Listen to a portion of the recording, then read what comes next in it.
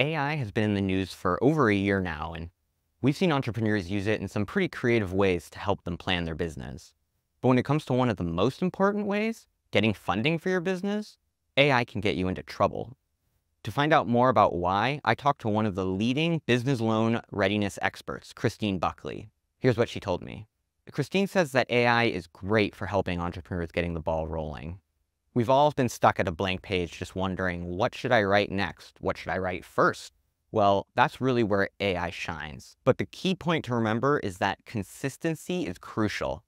If one part of your plan is different from another, that's going to raise red flags, even just when it comes down to like the tone of what you're writing. Say you're projecting 5% annual growth in your financial plan, but then your executive summary says that you're projecting explosive or unprecedented growth, which is language that AI tools tend to use a lot.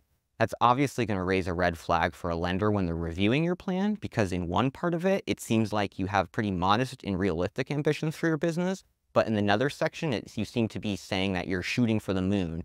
And so those are the areas where just a red flag is going to pop up and a lender is going to say, is this plan consistent throughout? Christine says when there's not that consistency, that's when they start asking questions. Okay, in your projections, you have these numbers. How did you get those numbers? She says it becomes apparent pretty quickly that they used AI. And as these mismatches appear, that's when wait times grow, because they're going to want more information from you. They're going to say, this part is not consistent with this part. Are you sure you're understanding your cash flows or your profits and revenues? Go back and do it again. And this is where days can turn into weeks, and that's time that you as an entrepreneur might not be able to waste when you're looking for funding to get started on your business. Jean stresses that AI just can't write your business plan for you.